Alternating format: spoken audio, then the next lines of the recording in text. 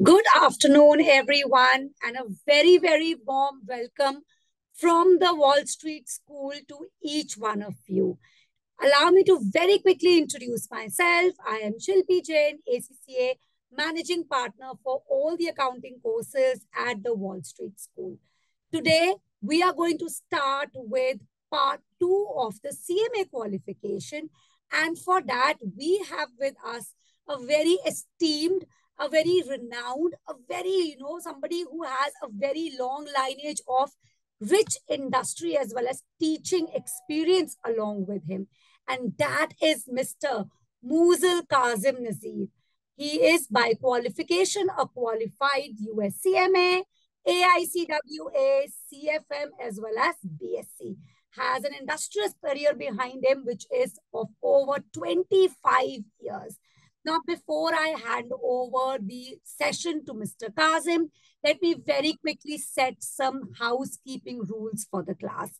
So, how we are going to proceed for this session is that Mr. Kazim will be there and he will be teaching you, guiding you throughout your entire CMA journey. So, utilize these live sessions. Make sure you ask lots and lots of queries to him so that the concepts are crystal clear before we actually go ahead. Now, the ideology of coming to the live class is to make sure that you are exam ready, and that will happen with a lot of progress tests being conducted during the classes. Once a little portion of the class has been done, we will be assessing you on your performance, and then only we will go ahead with the remaining concepts. So that is going to make sure that yes, the concepts studied so far are ready with you. Now, some of you have already enrolled for the CMA qualification. Some of you who have joined in today are, still looking out and judging and kind of, doing their homework with respect to the CMA qualification. And that is an extremely important thing to do. Certainly, you are investing in your career, so you must do your thorough homework in terms of the payback that the qualification is going to give to you. So certainly, let me just give you, very quick numbers to help you make that decision quicker. So as per IMA's Global Salary Survey 2023, qualified CMAs are earning 41% more than their non-certified peers. So that is the kind of advantage that this qualification is going to bring to you. So by all means, I think we are all ready to hand over the session to Mr. Kazim. A very warm welcome on behalf of the Wall Street School. So over to you, Mr. Kazim. Thank you, Shilpi. Thanks for the introduction. So I will start the session right now and welcome everybody. Welcome all of you to this master class on CMA Part 2. So first of all, I should tell you about the course. Is it an easy course or is it going to be a difficult one, right? So if you want an idea about that, well, it is not going to be very easy. At the same time, it's not so difficult like the Indian professional courses. You know the Indian professional courses, they have a percentage, passing percentage, maybe in single digits and sometimes double digits, right? 10 to 15% probably, the CA and the Indian CMA. Those courses have more subjects, are more intense, more difficult, right? But CMA, US, I wouldn't say it's easy. I wouldn't say it's easy at all because let me just share some of the data with you. Can all of you all see this screen? Yes, it's very much visible. Yes, yes. Okay. So I'm just showing you the passing percentages, right, of this course. You should look at the blue one, the worldwide results. Okay, this is some time back, but still the same trend continues. This is for part 1 CMA and part 2 CMA. As you can see, I don't know why, but part 2 CMA shows slightly better results than part 1. Okay, I really don't know the reason, but it's equally difficult like part 1, but it shows some better results. But part 1 shows a 35%. It might have got worse now. This is some, as I told you, this is a little bit outdated data, but still, it will get more tougher as time goes, right? So 35% passing. Why is this? Because of some theory subjects like internal control and technology, etc., which is actually quite difficult to score. Now, in part 2, you have section A, which is ratio analysis. You can score in this subject. Section B, corporate finance, is a little tough because it's quite vast. Section C, the cost accounting, it's tested more in the exam. The maximum weightage is section C.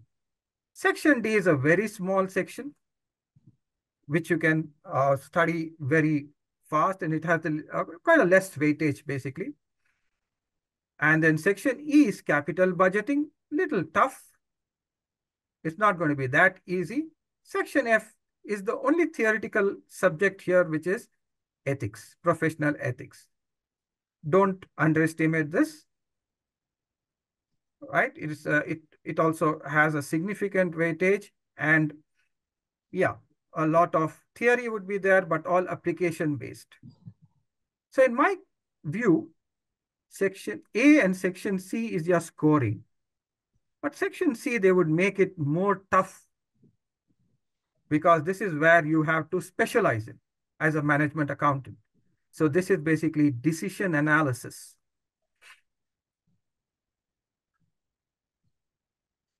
Right? This is basically decision analysis, and this is where the expertise of a management accountant lies, right? In part 2. Part 1 has its own specializations. Now, what I want to tell you at the outset itself is this exam doesn't have any negative corrections. Let me stop the share. Go to a whiteboard. Yeah.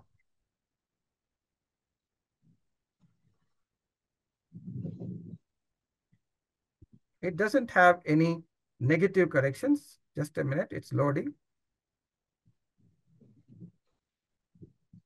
So what do you mean? It means that if you get a question wrong, you would not have your marks minused. Okay. So this means that you have to answer all the subjects. You have to answer everything. You have, all the questions. You shouldn't leave any question unanswered. There are about 100 MCQs,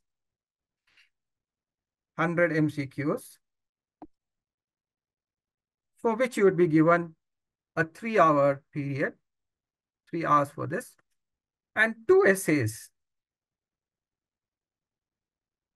for which it is 1 hour, right? This essay questions would have sub-questions in it. Each question might have about 4 sub-questions, which you may have to answer. Do not leave anything unanswered. Of course, there's a challenge here. 100 MCQs in 180 minutes. So if you do a quick math, it is 1.8 minutes per question, right? 1.8 would work out to 1 minute, 48 seconds, if my math is correct, right? This is far too less to answer a question, is it not?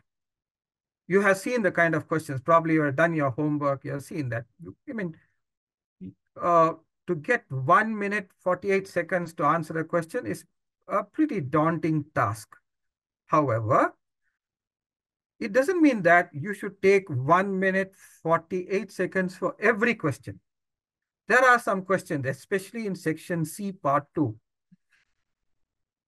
It would take you probably 2 minutes to read the question itself. The questions would be so lengthy that it will take about 2 minutes to read the questions, right? What I would suggest, and listen to me carefully here, because this is all about time management.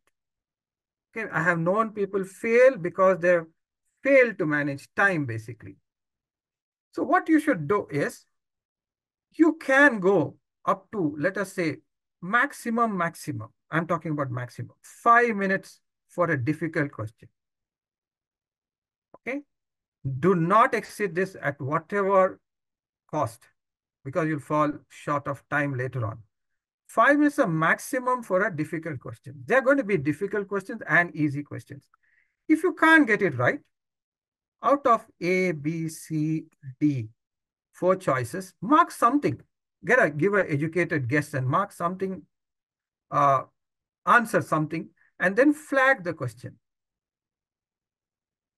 When you do the mock test, you'll know what is this flagging.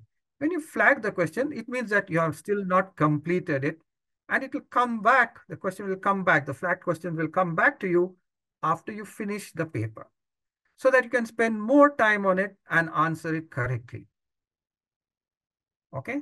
But again, as I told you, don't leave any question unanswered. Put something and then move on. If you find that the question is going to take you too much of time, now listen carefully to this too. These are all very important tips. Okay? I'm telling by experience.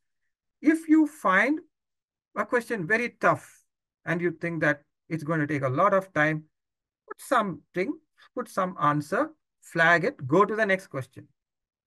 Right? There are some very easy questions also. It's not going to be all tough. They're going to be very easy questions, and that would have equal weightage as the difficult ones. Do not think that the difficult ones have got more marks than the easy ones. All have equal marks. Is this a surprise to you? Is this something new to you? If it is new, please note it. All the questions have the same marks in a paper. The paper is graded based on degree of difficulty, which I'll come to that later. Okay. So an easy question, you go to that, get it right. Probably you would take maybe 48 seconds to answer this. The easy questions maybe 48 seconds, or sometimes even 10 seconds to answer some easy questions. So this gives you the license to take more time for a difficult question. Again, do not exceed 5 minutes. 5 minutes maximum. So now this would make up your average. You should bring down your average to this. Otherwise, you won't be able to complete the paper. You should bring down your average to 1 minute 48 seconds. Okay. Do not spend too much time on a difficult question. Fine. Now, finally, suppose you have got 10 questions, 10 MCQs. Okay. And 1 minute remaining. Imagine this is the kind of situation you got caught to. Okay. You didn't manage your time well. And now you have 1 minute. And after this 1 minute, the session mercilessly closes down. Okay, there's no human being monitoring it, saying that you can request for extra time or bribe that person. Right?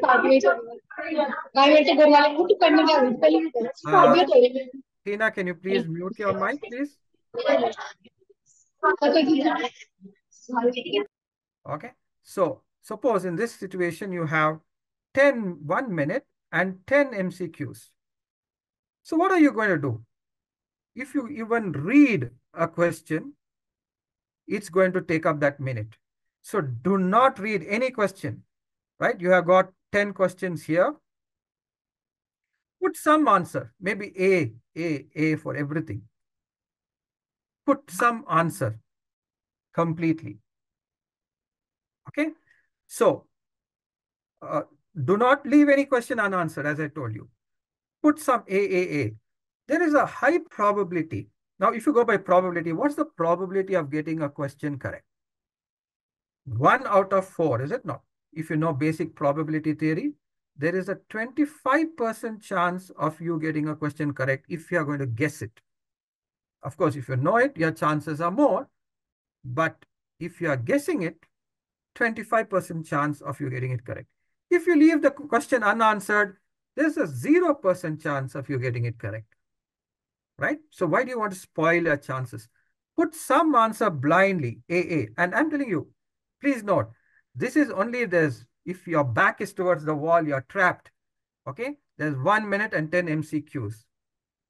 Do not do this for the whole paper. Then there's a 25% chance you'll pass. Okay? So this is only in a worst come worst situation, in an emergency situation, where there's 1 minute and 10 MCQs. Put down some answer for all the 10 MCQs. And sometimes this might make a difference between you passing and failing. The reason being, out of 10 questions, if you do the math of 25% probability, how many questions will you get it correct? If you go by the theory of probability, which is sometimes very true, you would get 2.5 questions correct. Now you cannot get a fraction of a question correct. Okay, so your chances of getting a questions correct, the number of questions correct is 3 questions. There's a good chance, a 25% chance. So you might get 3 questions correct. Or if you are a very unlucky person, you will get at least 1 correct. I don't think there's a person so unlucky to get 0 correct, though it's a possibility. Right? There is a possibility, but getting 0 correct would be a very, very rare phenomena. Okay, so you would get at least 1 question correct if you do this. The least is 1 question, maximum 3, or even it can be more than 3. Okay, right? Because probability theory doesn't stick strictly to 25%, but it would hover around 25%. That is the probability theory. Okay. Then about essays. Do not get carried away and put in too many points. Okay.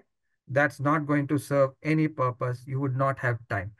Read the question, answer in point form, answer in at least if you don't have the time, put a one-liner to each question. The main aim is to attempt everything. Put a one-liner, but it should be relevant and to the point. Always connect real world situations to an essay. Real world. Okay. During the CMA sessions, I would be putting newspaper cuttings connected to the CMA syllabus, which is happening in the real world in the current financial affairs. I'd be putting you some stuff on that, right? As the course goes on. This is going to be very useful for your essay sessions. Believe me, because this is a part which would be corrected by a human being. So there is subjectivity here. You have to impress.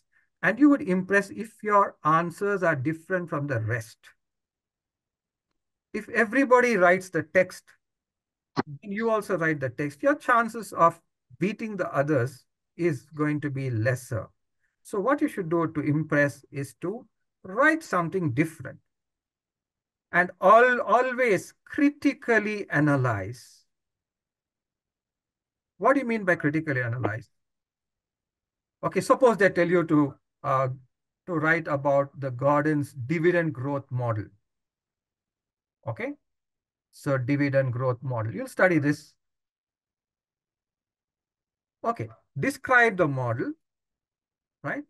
And also mention what could go wrong here. What are the assumptions which are not going to fit into the real world situation, right? Even though it is used extensively, it has to be taken with a pinch of salt because this is not going to be foolproof theories or foolproof formulas. There's going to be, otherwise everybody would follow a formula and become rich. It's not that way, right? It's not very easy. So you have to critically analyze it. Everything, all the ratios, they have their drawbacks. All the formulas have got some snag in it. Okay, so you have to take that into consideration when you're working in real life. me having corporate experience, have experienced the flaws of of most of the theory which we study. Of course, they are applicable, but they do have their flaws. In an essay, you have to point out those flaws for you to be a cut above the rest. You want to stand head and shoulders above the rest, that's what you should do. Connect real world situations, be critical. Yes, one more point. Always practice on computer. Practice on the computer. Use MS Word because the essay format is going to be like MS Word. Okay, so use MS Word. Do not practice with pen and paper. The reason being, you might practice it with pen and paper while you're practicing at home, but in the exam, when you're faced with the task of typing in or keying in the answers, that's where you'll find difficulty, right? You would find difficulty and the thought flow would not come to you very naturally because you have been practicing with your pen and paper. So always practice the questions, essay questions. There are plenty model essay questions. Practice the questions by keying in the answers. Keep a clock, see that it doesn't exceed the 1 hour. See that it doesn't exceed the 1 hour. Okay, right. Now, let me tell you something else. Okay, how do I go to the next page? 1 second.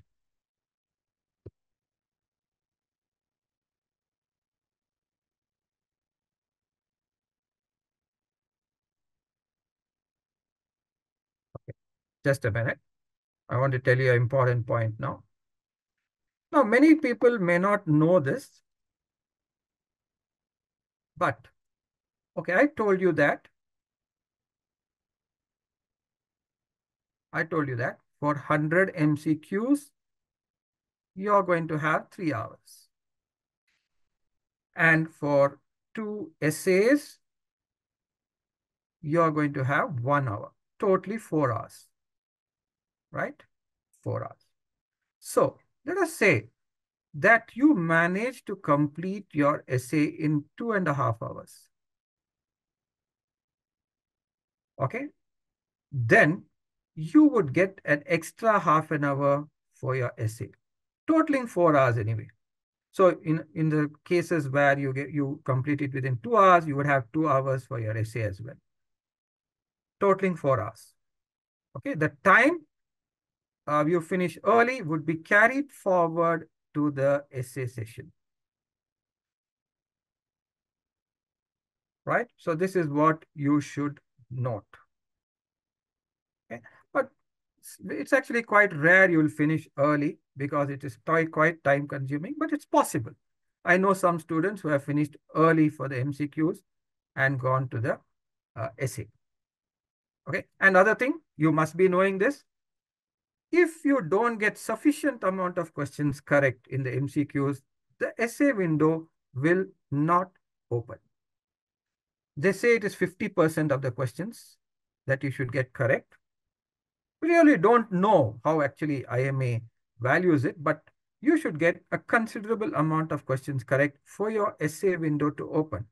If the essay window doesn't open, you know your result directly. You don't have to have sleepless night for 8 weeks after the exam. You have failed. If the essay window doesn't open, it means that you have not got sufficient multiple choice questions correct, and you won't go to the essay. You cannot attempt any of the essay questions. You have failed. On the other hand, some students are overjoyed that they go to the essay question after getting sufficient multiple choice questions correct. Don't be very complacent. Yes, you have gone to the essay. You will have to wait 8 weeks for your result because it takes 8 weeks from the end of the month. 8 or 6, I'm not sure. I think it's 6 weeks from the end of the month to get your results. So you will have some restless nights waiting for your results, but don't be complacent that you have passed. I have known students during my 10-year teaching career that who have gone to the essay in 2 or 3 attempts, but still not cleared the exam. Okay, they have fallen short somewhere. The MCQs were not satisfactory. The essays probably was not properly illustrated. The knowledge was not put, because this is the place where you can demonstrate your knowledge, the essays. So the examiners are looking to see the depth of your knowledge from the essay questions. You have to impress. Again, I told you, it is human corrected. The MCQs are machine corrected. So there is no question of unfairness, right? So if you have got a question correct, it is correct. If you have got it wrong, it is wrong. So there's no question of unfairness.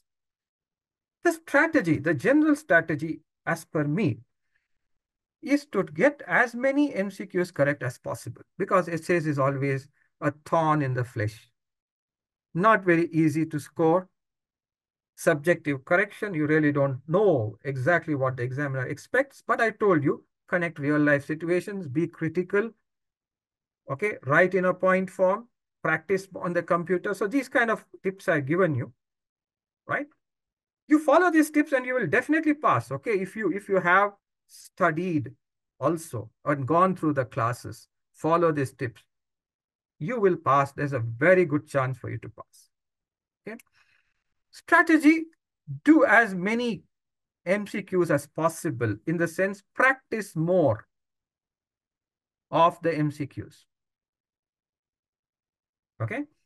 I would tell you that 75% of your time, 75% of your time in study should go in solving MCQs. 25% to understand the concepts. And sometimes my strategy is to do very less theory. This 25%, I will spend very less time, even to make you understand the concept. I would make you try it as much as possible to make you understand the concepts. What I realized by experience is sometimes the concepts are understood while applying it to an MCQ, right? So when you're doing your MCQ, you would get the concept. So that is when I would teach you the concepts as well, while doing the MCQs. So my strategy also is to do as many MCQs as time permits. Here we are running short of time also. I cannot take, I don't have unlimited time with me, right? So I would be spending some time solving some very good examples, very good exam style MCQs, and then leave the entire question bank for you to solve. You have to, ultimately, you're writing the exam, so you have to get that practice to solve the questions, MCQs. Okay? Practice, practice, practice, and practice. 75% of your time should go solving MCQs. A little bit of time should go solving essays also, but don't be overly worried that you're not practiced for an essay. I'll tell you why. Because while you're doing the MCQs, the essays are an extension of MCQs. So whatever they ask you in the MCQs, sometimes MCQs are as lengthy as an essay. Okay. So sometimes when you're solving the MCQs, you may have to just describe it more in an essay. That's all. Okay. So you have to give a descriptive answer in an essay. It's an extension of MCQs, but still do practice essays as well. But 75% of the time should go in solving MCQs. Doing a mock exam before the exam is a must, is a must. I would suggest don't do too much. You might lose confidence. Keep the best, keep your best for the exam, for the real exam.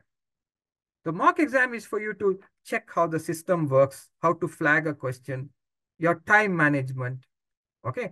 Do not lose confidence if you don't get to all the questions correct in the mock exam, because one thing is the adrenaline is not rushing in just like it would do for the real exam. So you'd be relaxed. Probably you'd get up, you'd have a glass of water, or you would open the fridge and have something, and then do your mock exam. Okay. Don't do too many mock exams. That is my suggestion. Do too many MCQs. Okay. So the mock exam, do at least one. That is a must. Fine. That should be done. And then you're all set for the real scenario. Keep the best for the real exam. Okay. That's what chess players also do. You must have heard that the chess players, they don't practice games just before the match. They rest. They rest as much as possible because whatever practice has already been done to the days approaching the match. So you also have put in a lot of hours just before the exam. So do not give too much of time when it's close to the exam, in the sense, do not lose sleep. Do not lose sleep. Okay. Sleep is very important for you to get your thoughts clear, for you to think clear. So you get maximum sleep just a few days before the exam, be well rested and do the exam. I've known people who have actually given up towards the end and rested and slept. Okay. They have slept the few days before the exam, but passed the exam because that rest was very much required for them. Okay. That rest was very much required for them. So that's what you should be aiming at. And yes, so I have given you all the points, right? All the points which you require for the exam. I spent considerable amount of time in telling you this. I'm quite aware of that, right? The reason being, it's very important. This points which I have told you, I hope you would get a recording of this. It's very important for you to pass the exam. It means between passing and failing. Okay. Having said that, now my approach to the CMA teaching part is, as I told you, to do maximum number of questions as time permits. If I cannot do too many questions, I would do quality questions. Okay. Explain the concept for a little while, not too much, just a little bit. Explaining the concept, I would explain the concept while doing the question. And my explanation is not going to be only exam oriented. It's going to be life oriented. It should help you in your interviews as well. Okay. It should help you in your interviews as well and see you through that. So I actually hate the word formula. I hate it because this restricts your thinking. And IMA would set questions so that it doesn't fit into a formula. So if you are applying the formula, you have to understand what is the formula. So I would go without formulas for most of the part. And while explaining and solving the questions by logic, we would be unconsciously following the formula. So I don't want you to consciously follow the formula, not to put down the formula like you've been taught in school. Okay. A plus B the whole squared is equal to A squared plus B squared plus 2AB, and then you fit into it. No, you fit those numbers into it. You should know how we got A plus B the whole squared. That is the aim. So even if you forget this, you have no problem. You know how to get this formula, right? You will start multiplying, right? You start multiplying and you will get it. So my approach to all the formula-driven questions is logic and not formula. Okay. So when you follow the logic, IMA can twist and turn. Remember, no question is going to be straightforward for you. However you practice, however the providers have tried to depict the real exam situation, IMA always has got an ace up their sleeve. Something which you are not practiced at all. There's always a surprise. There's always a surprise waiting for you in the exam. Remember that. However you practice. So how do you get rid? How should you not be surprised? By understanding the logic, the concept, not just the formula. When you understand the concept, behind it, they can twist and turn the question in any way, and you will be able to answer it very well. So this is going to be my approach. Remember, not memorizing, not memorizing. You don't have to memorize anything. What impresses you, you would automatically retain it, right? So just take an example of a classroom. When you join a school or a college, you don't know anybody's name. There might be even 10 students you don't know. Sometimes there are 100 students in the class. You don't know anybody's name. Would you list out all the students and memorize their names? No. As time goes, when you get to know the student, you automatically remember his name without even any effort to remember. At the end of the time, the mind's capacity is so much that you will remember all the 100 students' names, right? So similarly, when you understand the concept, you will remember anything automatically. I want that approach rather than rote learning. Okay, so let's get on with the topic on hand today, which is CMA Part 2, Section A. Okay, CMA Part 2, Section A. Let's close it and reshare it.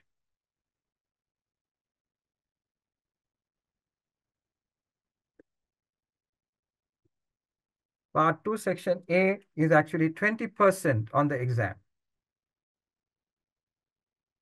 Okay, Part 2, Section A is 20% on the exam, which is basically ratio analysis. Most of it is ratio analysis. Some of it is special issues. Okay, I would say 75% of Part A, the main course, is ratio analysis.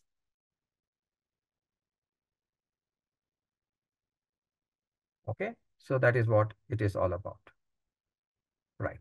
The first of those ratios which we are going to study. Okay, first of all, we would do horizontal and vertical analysis when we actually start. This is just a master class. Remember, this is a master class. I'm just going to do some topics to give you a feel of how the teaching would go on. Okay. So first of all, we are going to study liquidity ratios. Fine. And then we would go on to leverage and solvency ratios.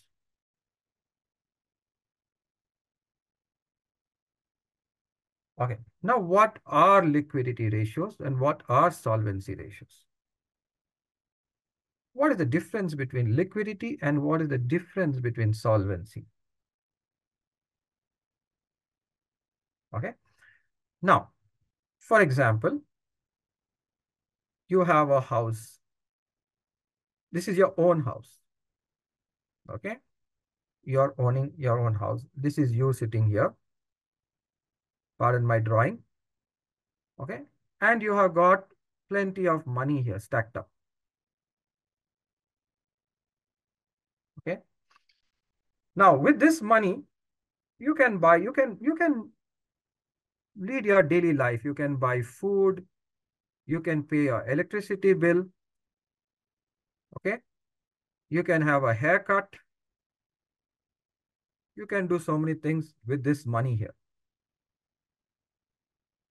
This is your liquidity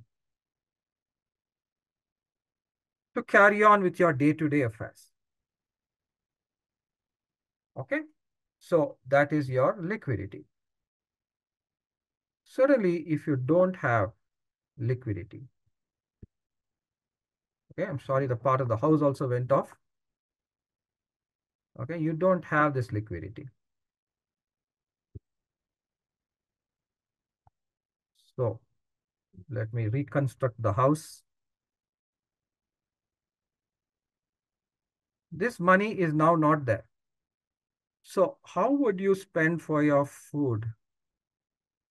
How would you pay your electricity bill? How would you have your haircut? You cannot do it. Okay. So you're sort of technically insolvent here. But are you fully bankrupt? No, because you have this house with you. So this is keeping you solvent. This house is keeping you solvent. In the sense, you are not fully bankrupt. You don't have money. You cannot eat. You cannot have a haircut. You cannot pay electricity bill. But you have a house.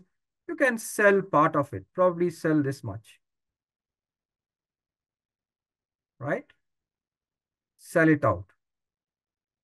Or lease it or do whatever. Okay? So what you do is you will get some money out of this. So if you have to spend, if you have to sell a part of your house for your food, for your electricity bill, for your haircut, it means that you have no liquidity, but you're still solvent. If you don't have a house also, if this house is on rent, then you're bankrupt. You don't have liquidity, neither are you solvent. Okay, so solvency is more long-term to meet your long-term needs as well.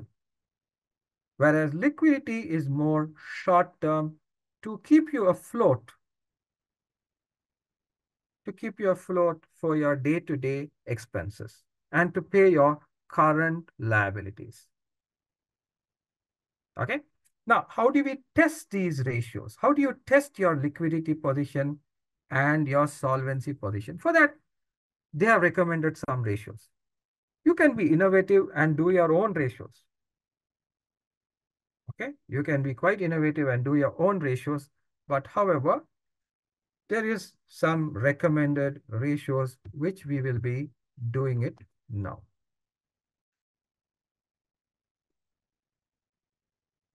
The first of those ratios is the current ratio.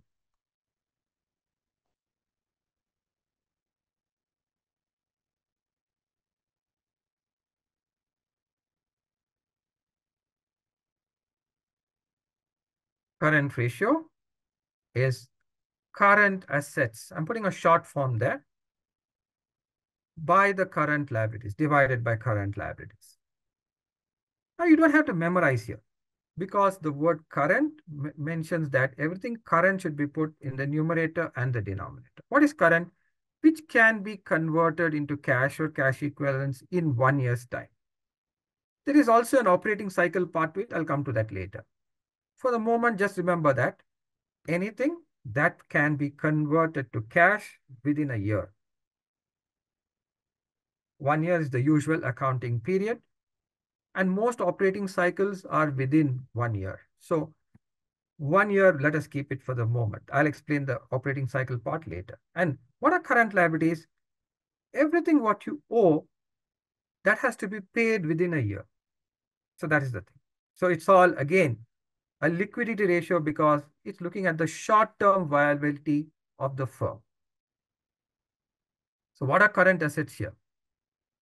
Inventory, which should usually get converted in a year to cash. Accounts receivable. Okay. Then anything current, any asset which is current. Okay. There may be financial assets, loans, for example, a loan granted which is due within a year. This is a loan granted, okay, which is due within a year.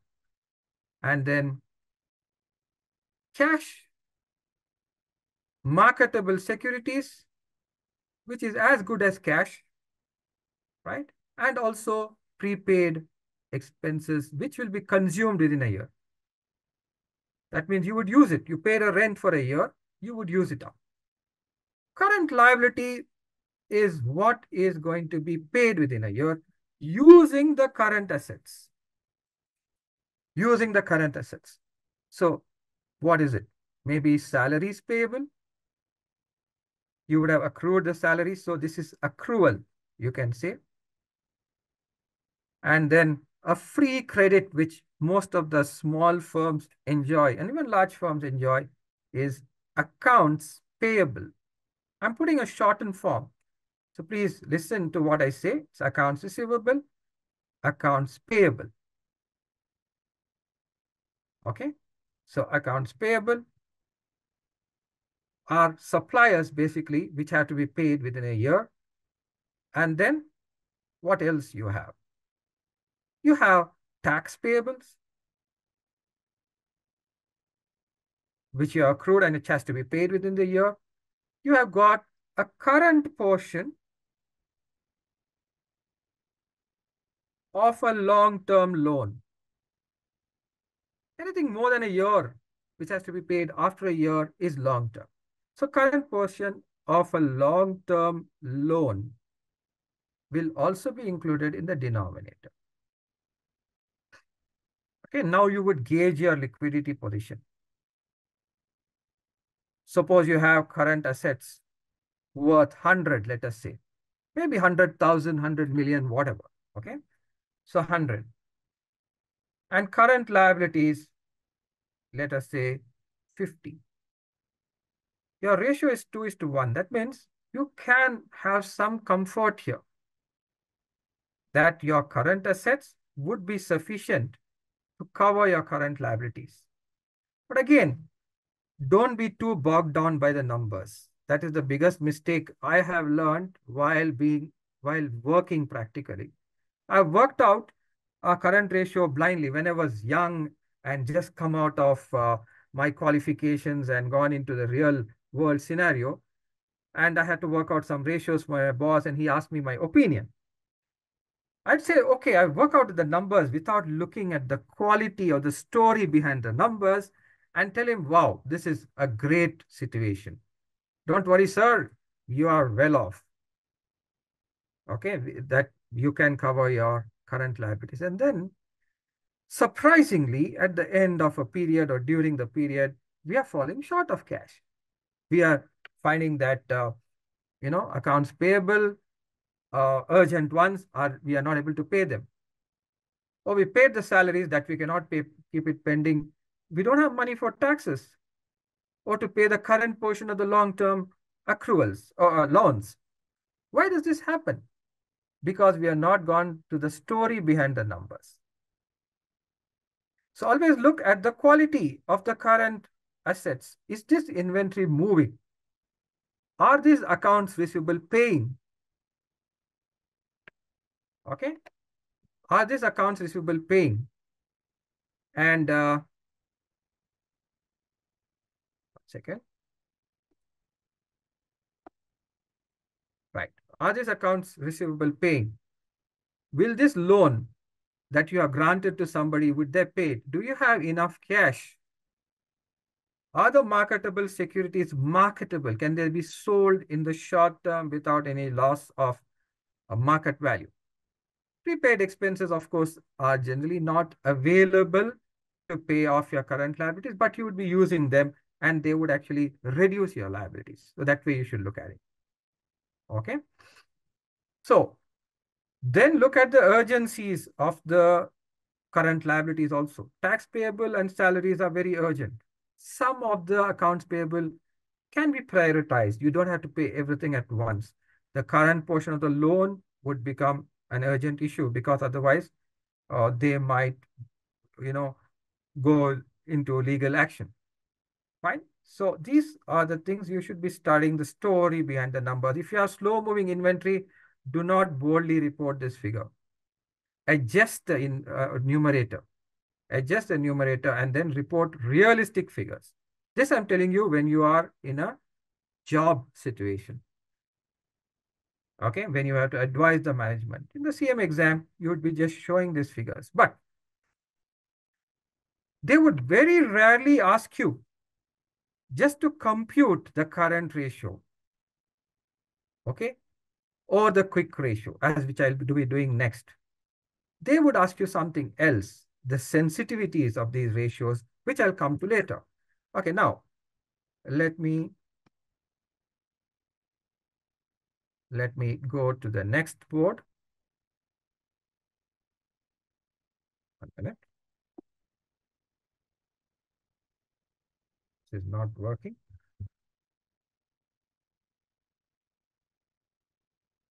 So that was about the current ratio. Now, there is one more liquidity ratio, which is more stringent, more strict. Like you have strict corrections, right? The current ratio was a little more lenient.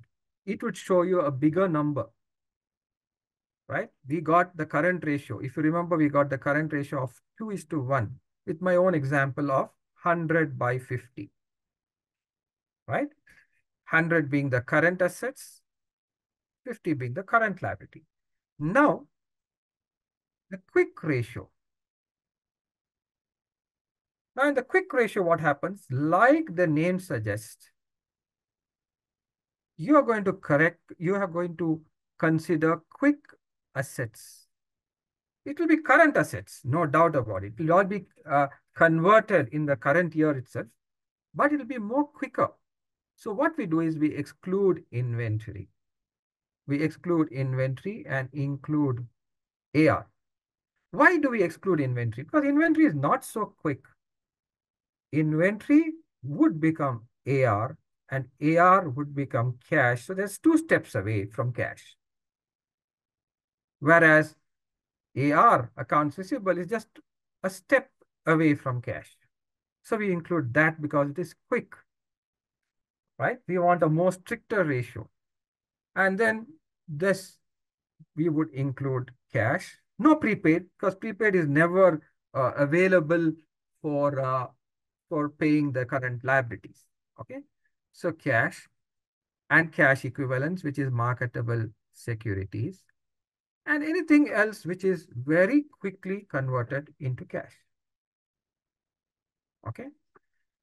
Then the current liabilities will be the same as you got in the current ratio. That part is the same. So the salary is payable, the current portion of the loans, okay, tax payable, all that is the same.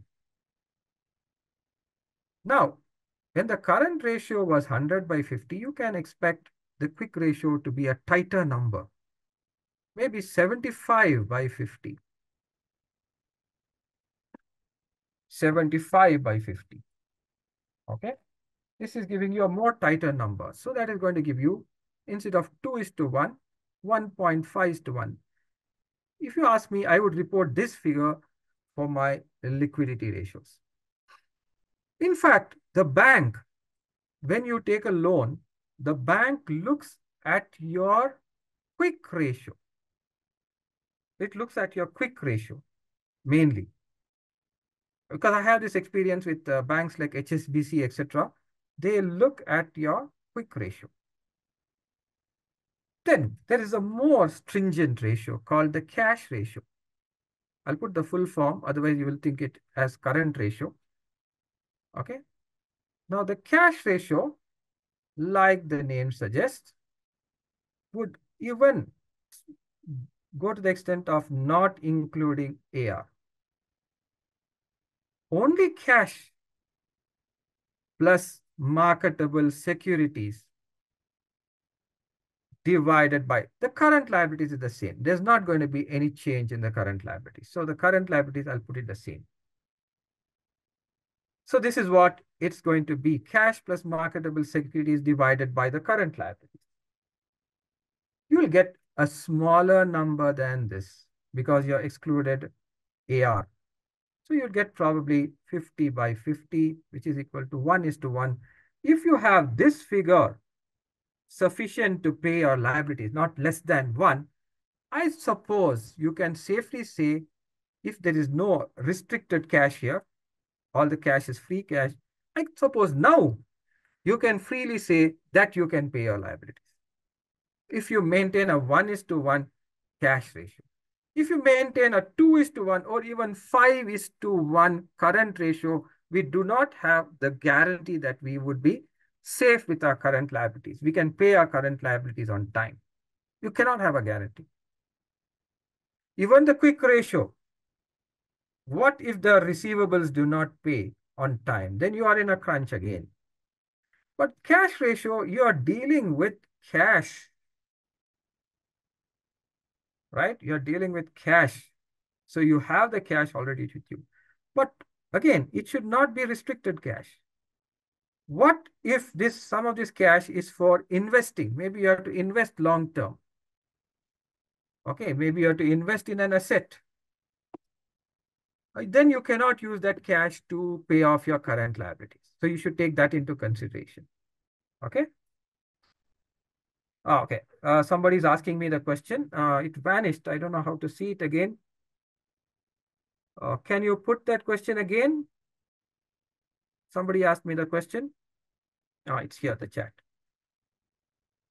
Yeah. Why do we include marketable securities in the cash ratio instead of only cash? Because let me tell you, marketable securities is as good as cash. Okay. They can be sold in the short term. Just like if you have your dollars, you can go to the exchange and just exchange it to cash, to rupees, is it? No. It's that easy. You can change it to cash. You can sell it into cash at the market price in a short period of time. It's not like a building. Suppose you have if you have let us say, apartment. Can you sell your apartment in a short time? Maybe it's worth 60 lakhs. The market value is 60 lakhs. Okay. Nowadays, apartments you do not get for 60 lakhs. It's all very expensive, but in a good area, you will not get it. But 60 lakhs somewhere in the outskirts. Can you sell it immediately? No, you cannot. You'll have to struggle.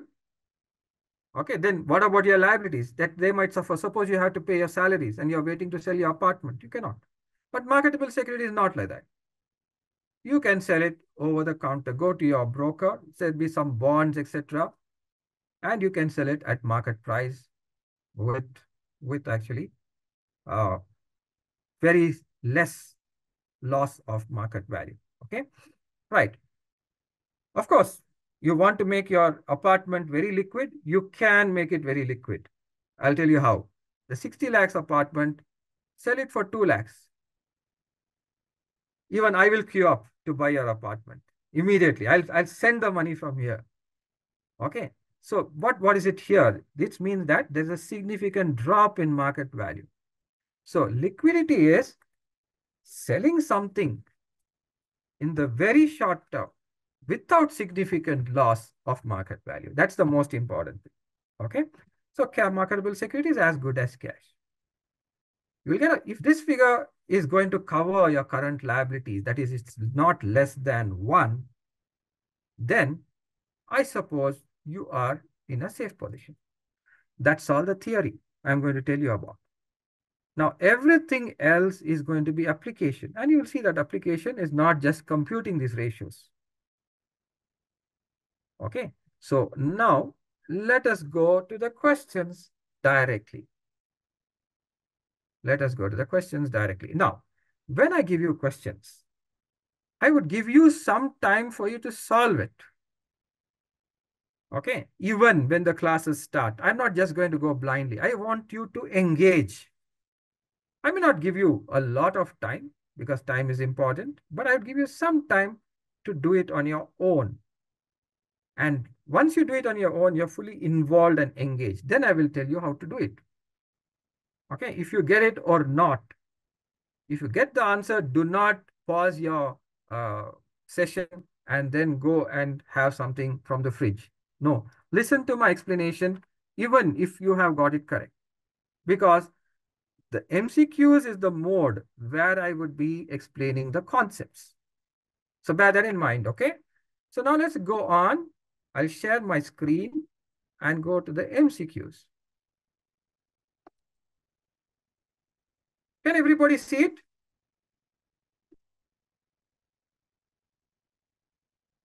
Just somebody say yes or no. You can, is everything visible? I take it, yes. Okay, there's a chat there. Yes, Rakshit and this one said yes. Correct. Fine.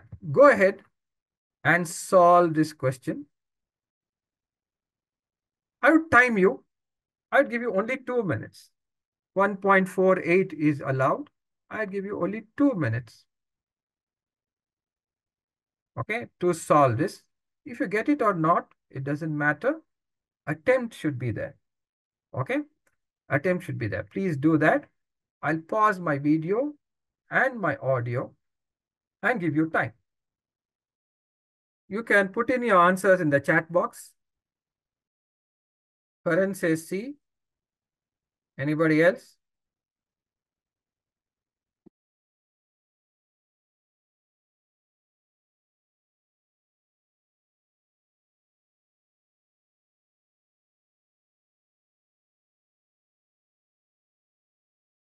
Sonia also C.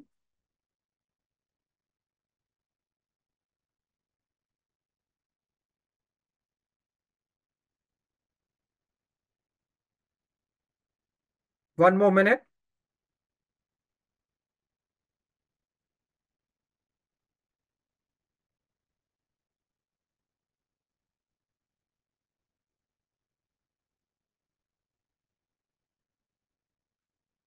Okay, your time is up. Let me solve it. The answer, unfortunately, is not C. Okay. See, first of all, what you should do is look at the ratio in the beginning. It is 400 current assets, 500 current liabilities, zero 0.8 is the current ratio. 0.8 is to 1. Okay. Now test for each one of the choices. The ratio should increase as a result of the transaction. Now, this kind of questions is actually called sensitivity questions. It's the favorite of a CMA. Okay. And liquidity ratios is a guarantee question in the exam. Okay. It's a definite question.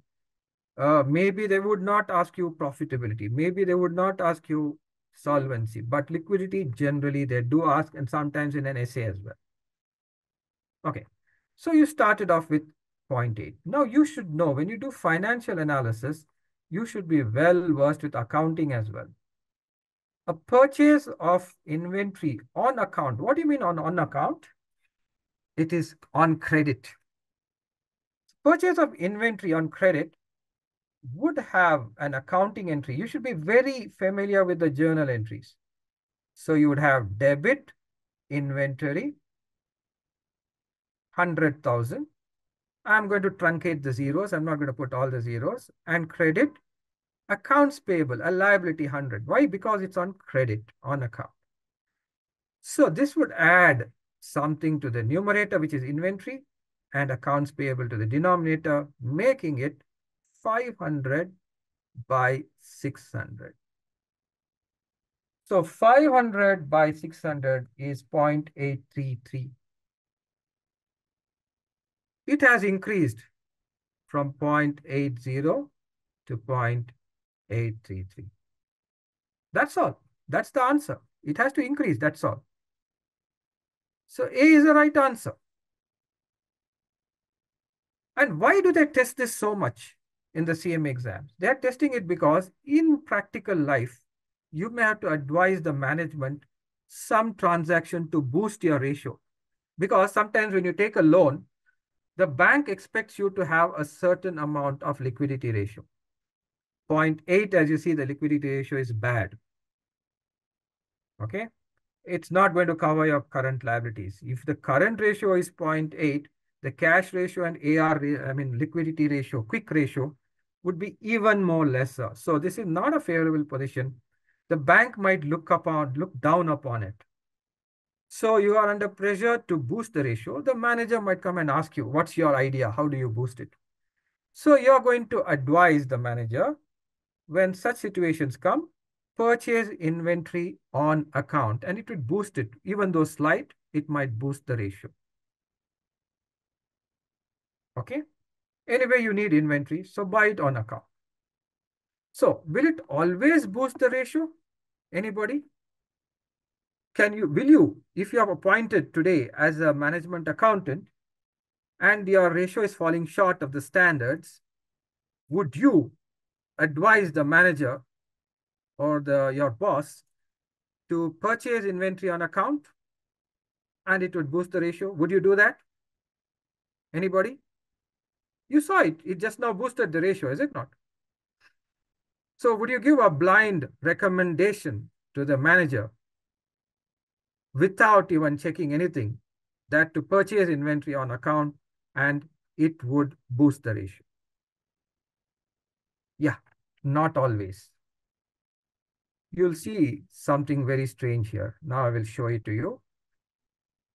I'll clear everything. Now suppose the ratio, instead of being 400 by 500, was, let us say, the other way about. Current assets 500 and current liabilities 400. So you are already having a healthy ratio. Okay, sort of healthy. Depends again on the industry. There's no norm. So 1.25 is to 1. Now if you purchase inventory, you know the entry, debit inventory. So inventory would come in the current assets and accounts payable will come in the current liabilities. Now you would have 600 by 500. Okay, you have 600 by 500. It is 1.2 is to 1. Now what happened here? It dropped, right? Last time when it was 400 by 500, it increased. When it is 500 by 400, it dropped. So you cannot blindly recommend. If you do this, you will lose your job. Okay, you cannot blindly recommend to your manager that, uh, you cannot blindly recommend to the manager that go ahead and purchase inventory on account. Okay, why is this reason? Why? I will tell you the reason behind this, this puzzle. Okay, why do you think why is this difference? See, when it was 400 on 500, when you added 100 to the numerator for inventory, you added 100, is it not? When 100 is added here, the addition is 100 over 400. Okay, so in other words, there is a 25% increase in the numerator. And 100 is also added in the denominator. But the impact on the denominator is lesser. It is how much? 100 divided by 500. The denominator increased by only 20%. See, if the denominator increases more, the ratio will drop. If the denominator increases less, the ratio is increasing. So now the denominator increased by 25%. Numerator increased by 25%, but the denominator increased by a lesser percentage. That's why the ratio went up from 0.8 to 0.833. That's the reason. Okay, that is the science behind it. Okay, now when it was the other way about, when 500 was the current assets and 400 was the current liability, the addition to the numerator was 20%. The impact on the numerator was less than the impact on the denominator. So numerator increased by 20% and denominator increased 100 over that 400 is a 25% increase. Since the denominator increased, when the denominator increases, you know by basic math, when denominator increases, the ratio would drop. So that is why the ratio went down from 1.25 to 1.2. Because the denominator increased at a higher rate. So the impact on the denominator was more than the numerator. That is the reason A is the right answer. It would not always be the case. You have to check it. Okay. Now, let us look at the wrong answers. Always for a number question, look at, for most of the questions, you should look at the wrong answers as well. Okay. Right. So, especially for word kind of questions, you have to look at the wrong answers and see why they are wrong. Now, can anybody tell me why B is not the answer and what effect would B have on the current ratio? Can anybody tell me that? I would erase everything else, make it clear. A is the right answer, but we are analyzing the wrong answers. Why is B not the correct answer? What would be the effect of B, transaction B, on the current ratio? Anybody can tell me? Yeah, there is a chat message. It would increase the numerator. No, it would decrease the numerator is not correct at all. Nope. No change is correct. Now see, it's like this. You have 400, right? Let me explain to you, okay? See, here again, I might take a long time to explain a question because I would explain all the parts of it. You should be 100% sure. So that the other questions I may not have to explain so much. You will know it already, okay? So suppose 400 is the current assets and 500. They have told you that, okay? They have told you that 400 and 500, which is 0.8. Okay, now let us say that 400 is equal to, let us say that you have inventory also, okay, because it's a current ratio. Inventory, let us say 100, and let us say AR was 300. Okay, that is making it 400, is it not? And let's say current liability accounts payable was 500. Okay, now when you collect cash for accounts receivable, the entry is going to be, again, you should know the entries like the back of your hand. Debit cash 300. Let me put everything is collected. Credit accounts receivable 300. Accounts receivable will decrease, but at the same time, cash is increasing. So what happens here, the result of this would be as following. The inventory would be the same, 100. AR would now become 0 because it is collected. But you would have cash, and cash is the part of current ratio. And still, the numerator is going to be 400. Denominator did not change at all. We did not pay any accounts payable. Okay, so still you have 400 by 500. This would bring out not an increase, not a decrease. There is no change. I hope that's clear. I hope that is clear with you. Everybody understand that, okay? You should understand what's happening. Any doubts, anybody? I'll take some time, chat with y'all. If you're finding the class okay, you can understand. Am I going too fast, too slow? I want you to tell me that part of it. Is it all clear? Are you concentrating being a weekend, or you are relaxing with some food and tea and coffee or whatever? Is everything clear? Understandable? Okay, fine. That's good. If you are in doubt, put a question. Okay, put a question on the chat. I would check it. It would pop up and I would answer it. Okay, right.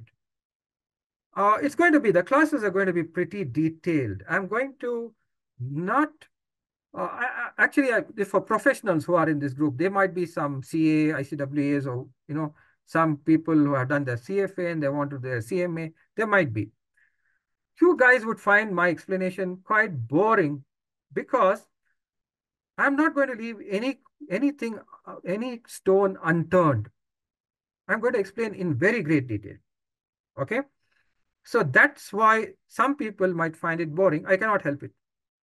I'm here to teach people who don't understand at all. So that's my attempt.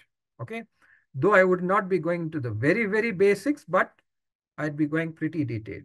Okay. So you will have to bear with me if you find my explanations lengthy and long and very detailed. Okay. Right. Now let us go on to see what is the effect here. Now you have 400 by 500 to start off with. That is 0.8 is to 1. Okay. So that is the ratio you have to start off with. Okay. Now,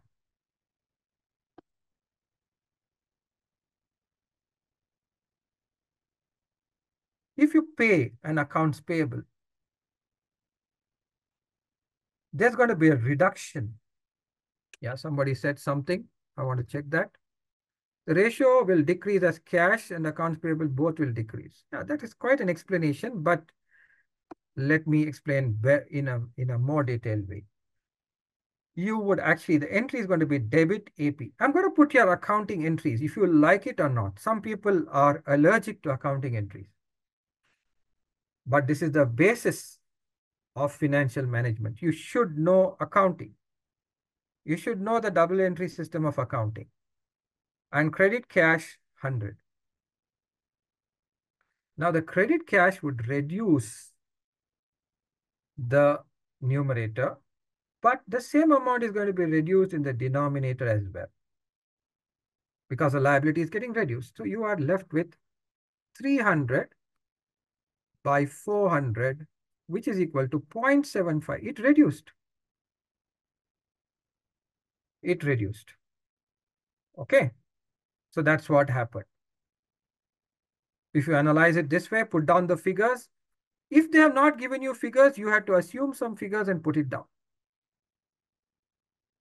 Okay. Now, for example, in this question, they're told the quick assets exceeds the current liabilities. So you can imagine some figures. They do not give you exactly 400 by 500, but you can imagine some figures. But the numerator should be more than the denominator in that case. In the second question case. Okay.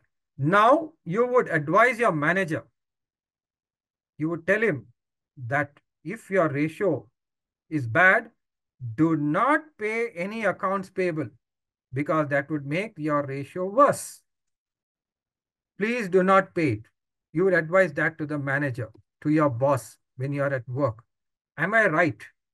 That's what you will do, right? Rakshit? Sonia? Karan? What would you advise your manager? Do not pay accounts payable when the ratio is point, or it's bad, or even if it is any kind of ratio, do not pay. It will deteriorate the ratio, right? For any kind of ratio, current ratio, for whatever current ratio, do not pay accounts payable. Well, you'll have said yes. If you tell your manager that, you would lose your job. Okay, because it's not going to be always the case. Be very careful when you're advising the management. Now, look at the ratio differently. Now, suppose if the ratio was 500 by 400. 500 current assets, the other way about. Current liabilities 400. Now, if you pay accounts payable, cash would reduce from the numerator. And, okay, here 500 by 400 is again 1.25. And actually, current liabilities would reduce from the denominator, so it would become 300, right? 100 would reduce in both numerator and denominator. Now, suddenly we got 1.33. It has gone up. We paid accounts payable and it went up. So we cannot advise the manager that paying accounts payable is always going to be bad. It depends on how we started off on the ratio. Why is this happening? Let me just tell you. Again, it's the same reason. When it was 400 by 500, the numerator reduced by 100 out of 400. They had 400. Out of that, 400 was reduced. Numerator reduced by 25%. And denominator reduced by 100 by 500, 20%. When the numerator reduces more, the ratio will drop.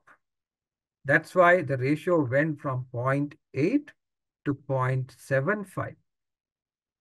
Because the reduction in the numerator was more than the reduction in the denominator.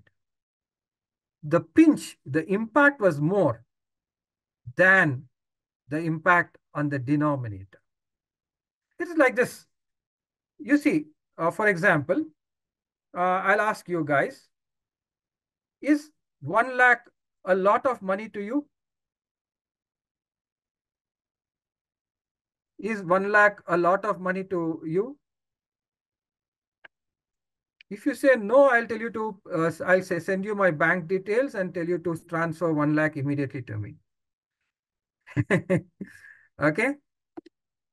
Yes, yes, yes, yes. It's a lot of money, right? It's a lot of money. Of course, your entire course might be costing you more than that, but still it's a major fee of your course, right? 1 lakh is a lot of money. You're feeling the pinch. Now, what about the same 1 lakh? Okay, 1 lakh rupees we are talking about to Bill Gates, Ambani, okay, and all these guys. What is their view on this 1 lakh? It would impact them less, is it not? They're not so affected, right? So similarly with these ratios, the numerator is more sensitive because the numerator was less. You are sensitive to 100,000 because you have less money than Ambani. I'm assuming some of you guys might be quite rich, okay? But I am assuming that you are less rich. You and me are less rich than Ambani or Bill Gates. So this money affects us more. Similarly, when the numerator is lesser, the impact is more. It affects the numerator more. So the numerator is going down by 25%. And when the numerator goes down, the ratio goes down. Well, the denominator has got little more money. So the impact on the denominator is lesser. So that is why the ratio is going down. You understand? Okay, I hope you understood now with this example. Okay, so you are more sensitive to 1 lakh than Ambani. So similarly, the numerator is more sensitive to 100,000 than the denominator. Now look at the other way about. When it was 500 by 400, the numerator reduced by only 20%. 100 out of 500. So there was a reduction of 20% in the numerator. The denominator reduced. Here the denominator is reducing. Don't forget about that. When accounts payable is paid, the denominator is reducing. The denominator reduced by 25%. The denominator reduced by a higher percentage. When denominator reduces, the ratio goes up. So it went up from 1.2 to 1.33. Okay, so that is what determines the sensitivity. What was the ratio to start off with? If you are in doubt, always put some imaginary numbers and work it out. Here you don't have to imagine numbers because they're given you all the numbers.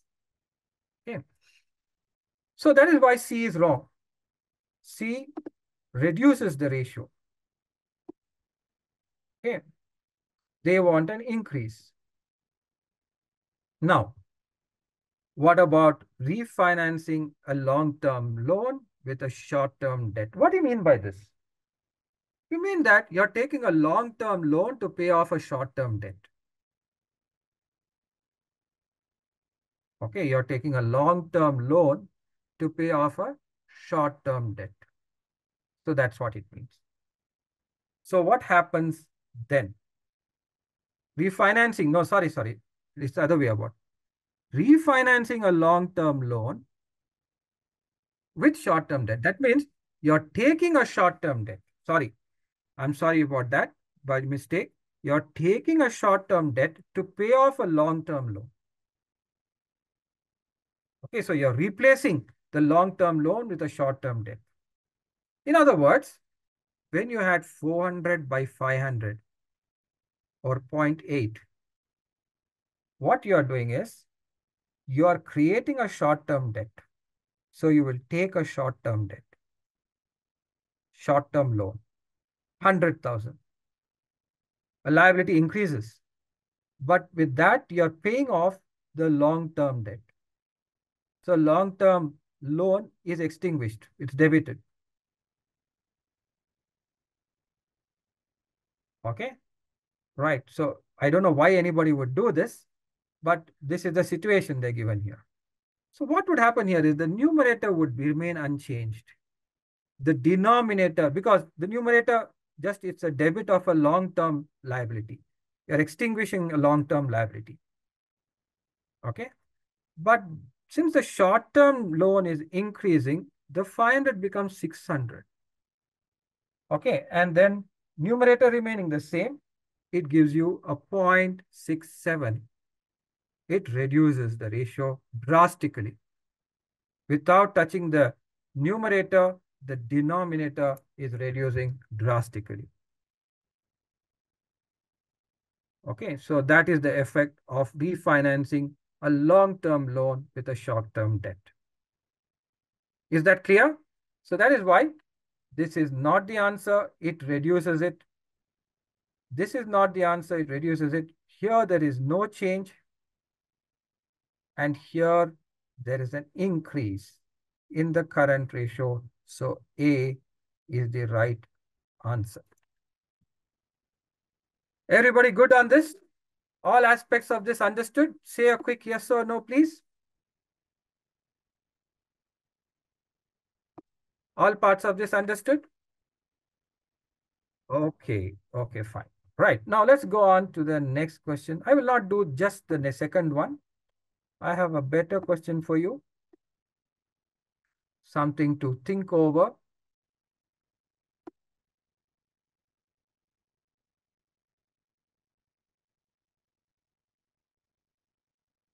All right. Question number not 4, question number 5. Question number 5. I give you 2 minutes. I pause my video and audio and give you 2 minutes, right, to solve this question. And then I will solve it. Karan says C. Anybody else? Question number 5.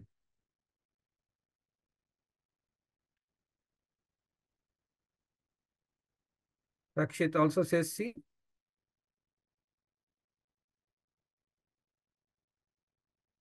But why not A? Because last time when we purchased inventory on open account, the ratio did increase, is it not? So why not A?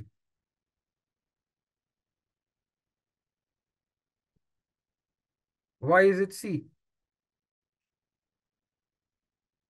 No, cash also reduces is not the issue. Last time also cash reduced. No, cash last time, purchase of inventory, it was on account. Cash is not reducing. Cash is not reducing. That's not the reason. Okay, let us test it. First of all, this is the most important line in the question. It has a current ratio of 2:1. No, CA increasing the same as CL is not the question. The sensitivity is the question. Now, so we have a current ratio of 2:1. So let us imagine 200 by 100. Let us purchase inventory on account. Let us say 100,000 like before. The entry would be debit inventory 100. Since it's on open account, it's on credit. The credit accounts payable 100. So what would happen here is this would become, now first of all, it's 2:1, is it not? This would become 300 because inventory is getting added.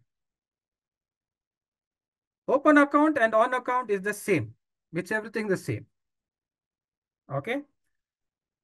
200 becomes 300 and 100 becomes 200 because accounts payable is increasing, inventory is increasing. Numerator and denominator both are increasing, but the ratio drops. It doesn't increase. The reason being, since it is 200 by 100, the impact on the numerator is 50%. So there's a 50% increase in the numerator. But the impact on the denominator is more. 100 is added to the denominator, which already had 100. So it is 100%. The denominator, when it increases more than the numerator, the ratio drops. That is why the ratio dropped. You understood? That's why the ratio dropped, not because of anything else. Now, if it was the other way about, let us say the current, let us assume, okay, the current assets was 100, current liabilities was, let us say 200. The other way, I reversed it. So now it is 0.5. Now if you purchase inventory on account, numerator gets added by 100, it becomes 200, denominator would be 300. And you would find that the ratio has increased. It has not dropped.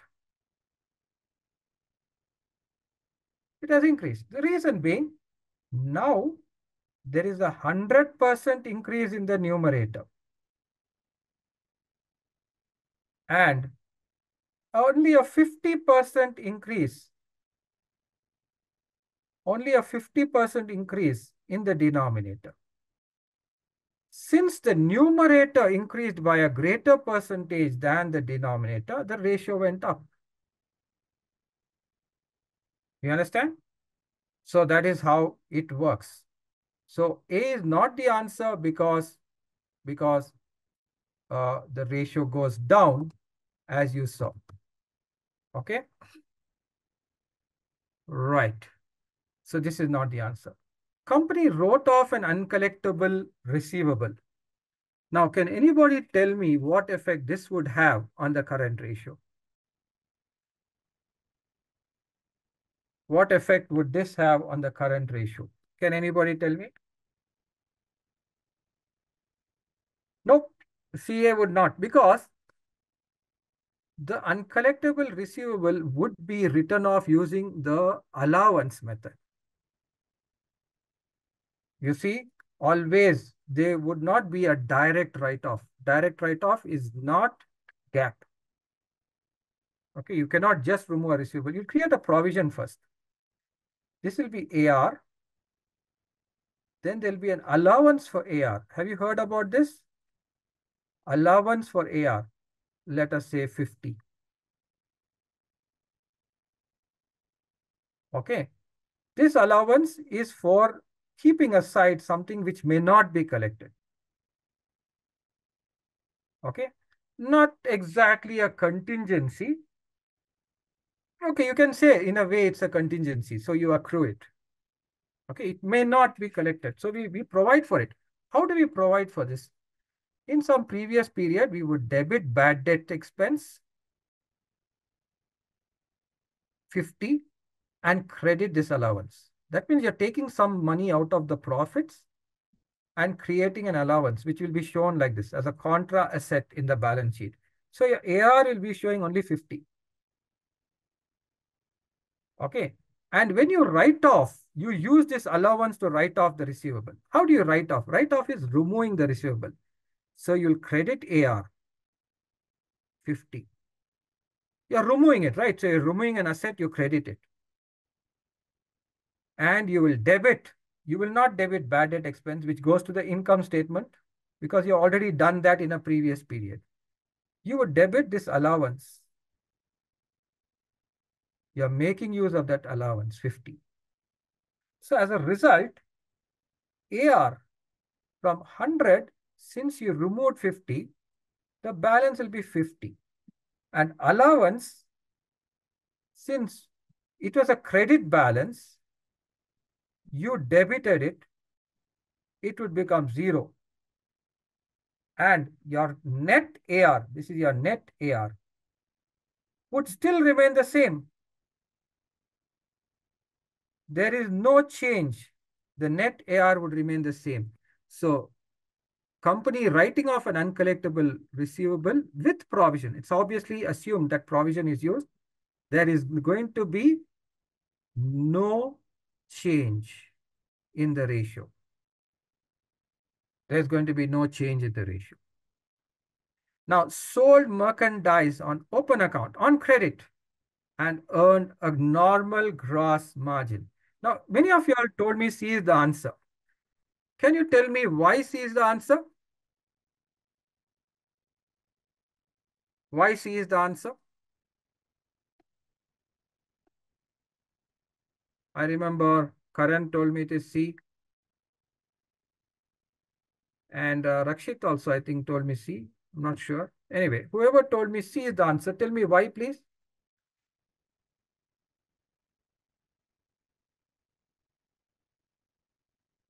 No? See, what has happened here is, it's a current ratio. So gross margin is increasing. So what happens? Why does the current ratio increase? Say it's a current assets. Let us say the current assets has inventory and AR. Just as let us assume only these two. Let us say inventory was 100, AR was 100. So that makes it 200. And let us say liabilities was 100. Current liabilities 100. Okay. Now, when you sold this inventory and got a profit, that means you sold this inventory for 120. Let us assume the 20 as the profit. No, it is no cash. Cash does not increase because it's an open account. Receivable will increase. So when they sold this for 120, what happens is the inventory now becomes 0 because they sold this entire 100. The AR, which was 100, this amount gets added to the AR. It becomes now 220. 100, which was already there, and 120 what they sold the inventory for a normal gross margin. So now the numerator from 200, it becomes 220 and the liability is not affected, 100. So the ratio would become 2.2. The ratio would increase. C is the right answer. C is the right answer. Now, a previously declared stock dividend was distributed. Now, many of you all may not understand this because stock dividend is not yet been done for you all. Okay, stock dividend is not done, but just to remember, stock dividend does not have anything going out of the company. It's a debit to retained earnings, okay, and credit to, to actually common stock. So nothing is going out, neither cash, neither a liability is created, or neither an asset is lost. It has no effect. This this entry has got no effect on the current ratio. Because stock dividend, nothing goes out of the company. No resources are going out. No cash is going out. No liability is created. No assets are created. Okay. So there is no effect. I've given you a very brief explanation of D because more explanation has to be given on stock dividend, which I will be doing in the coming classes. Okay. So that's why I gave you a very small uh, explanation on D. So as you know, the answer is going to be C. So this is going to be my approach. Okay, a very detailed approach on how to teach you or how to give you the coaching required to pass the CMA exam. Okay, and if you follow my coaching and you ask proper questions, you have to concentrate, of course, right? Much of the effort should come from your side. It doesn't depend wholly on the person teaching you. So what would happen is if you follow those instructions, those initial instructions which I gave you during the start of the session, and follow all the questions. And again, I forgot to tell you this, 3 hours of consistent study every day is required, no weekends. Okay, I don't know, for some people, weekends might help to relax them and to get them charged. but I would suggest that do it daily. Study less. Probably I'm the only faculty in the world who is telling you to study less. I'm telling you not to overdo it, but do little, but do it daily. Once you do that, follow the classes properly, concentrate on it, work out your multiple choice questions. There's no way you can fail because I'll be going through a very detailed way for all the questions. And additionally, if you are in doubt while solving the questions from the MCQ question bank, you can send me the question and I will help you in solving it if you are in genuine doubt. If you have watched the videos and then not been able to answer, I would help you on that as well. Okay. So with that, I think I would end the session. Wish you all the best if you are joining, and you will meet me on the 13th of this month if you are joining the course.